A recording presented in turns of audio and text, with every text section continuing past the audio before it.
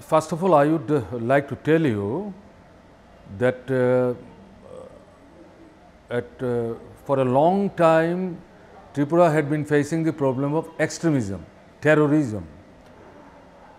The main slogan of the terrorist was this, that they want independent Tripura. That means they want to secede from the mainland state of our country, that is from India.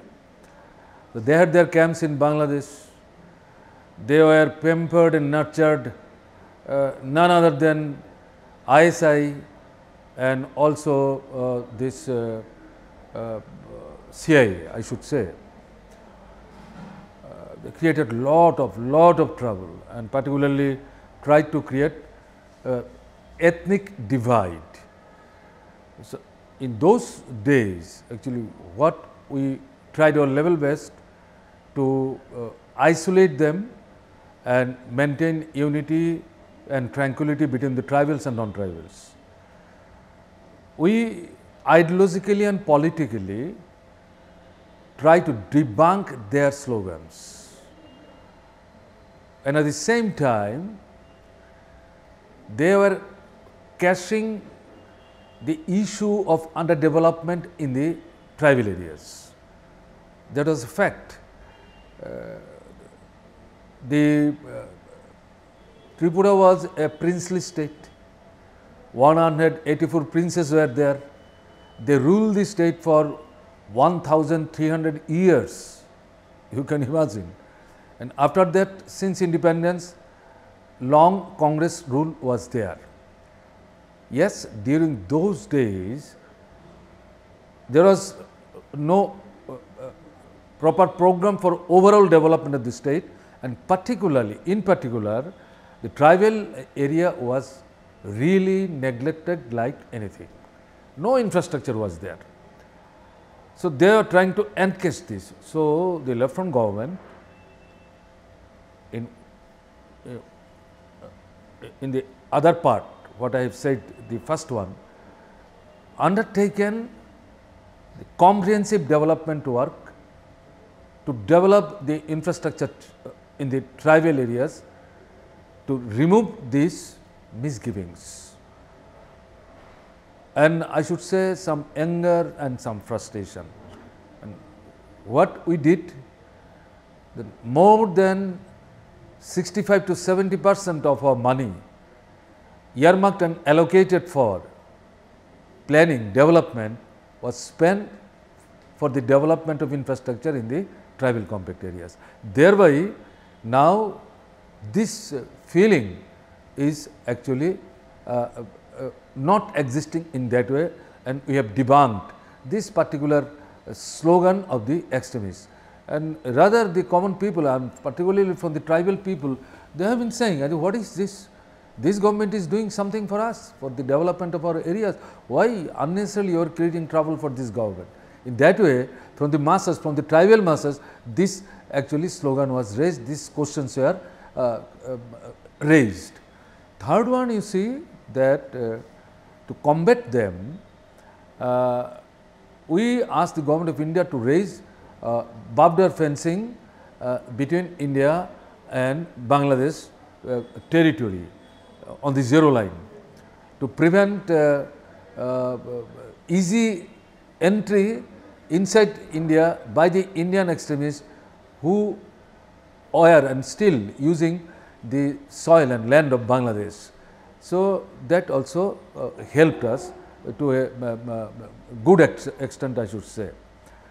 But we did not depend, and still we are not depending on the security forces, but we are not intervening in their activities.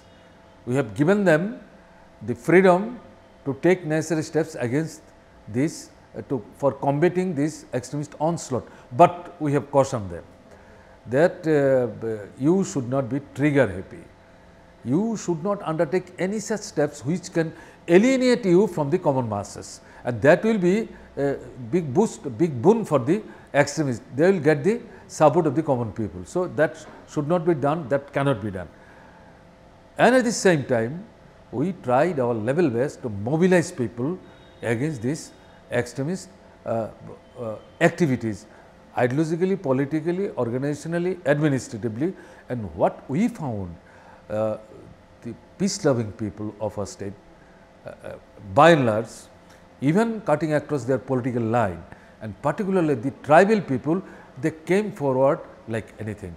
And all these steps actually helped us to bring back peace and normalcy in our state. We have been trying our level best to strengthen our democratic activities, democratic functioning. Their 3-tier vibrant panchayat systems is working. Every after 5 years elections are taking place. More than 85% people are taking part in the elections, and among the electorates, our mothers and sisters, they have been playing a very dominant role. So, this is one. And on the other hand, we have been taking care of their basic needs. Of course, all powers are not in the hands of the state government to take care of all these things, until and unless the government of India takes the principal measures to address this problem. Despite all these limitations, we have been trying our level best to take care of these problems, and people have been observing and watching that this is the government which has feeling for the common people. Despite their limitations, they have been trying their level best to take care of our problem, though they have not yet been able to remove all this problem, but they are serious, they have been trying their level best. By doing this, we have been able to draw the attention of the common people, and the sense of what should I say, that the sense, this idea that yes, this is our government and this government should be prevented, and its hands should be strengthened so that it can organize struggle to fetch our genuine demands from the unwilling hands of the government of India. So, this is there, and on the other hand, to maintain the secular fabric of our society, we are very careful and cautious, and since democracy is being strengthened, this is 3-tier panchayat systems, then also in the urban areas, local self bodies, these are also working in a very proper manner, and at the same time in the tribal compact areas, this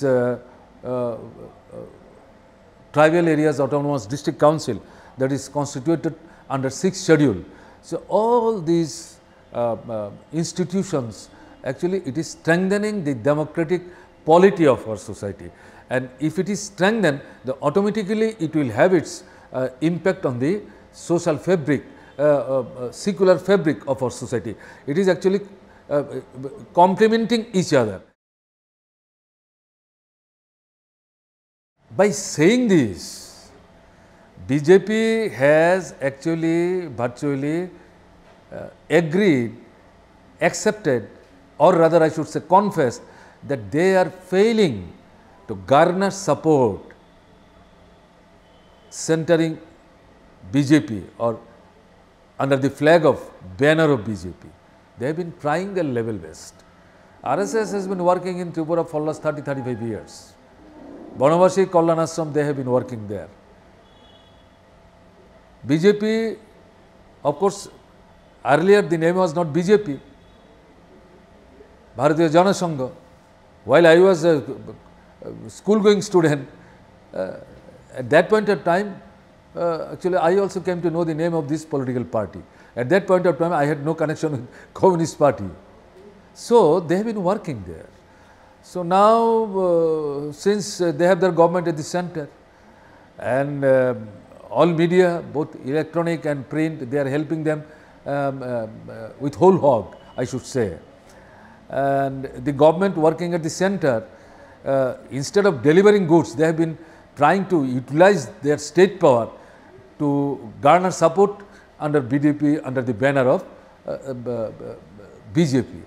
So, despite all these things, when they have found from the ground reality, actually they are failing to garner support according to their desire. That is why he has been forced to pass this government. This is nothing but sign of frustration, and this is also a sign that they have no trust and faith in democratic system which is being followed in our country for electing government either in the state or in the center. So, this is a very undemocratic stand he has taken, and this is actually this authoritarian trend which is being developed at the center.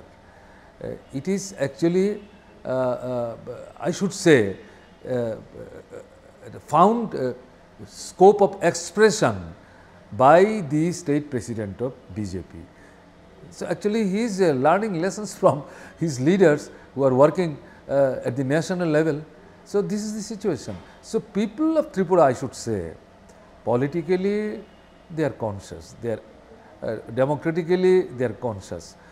So, they have started spending money, lot of money. So, despite all these things, they are not in that position to take their vision for implementation, and we are also trying our level best to make our people conscious about the situation at the national level and also the works and activities of the BJP, RSS, Vishwa Hindu Parishad and Banamasi Kalyan Samiti.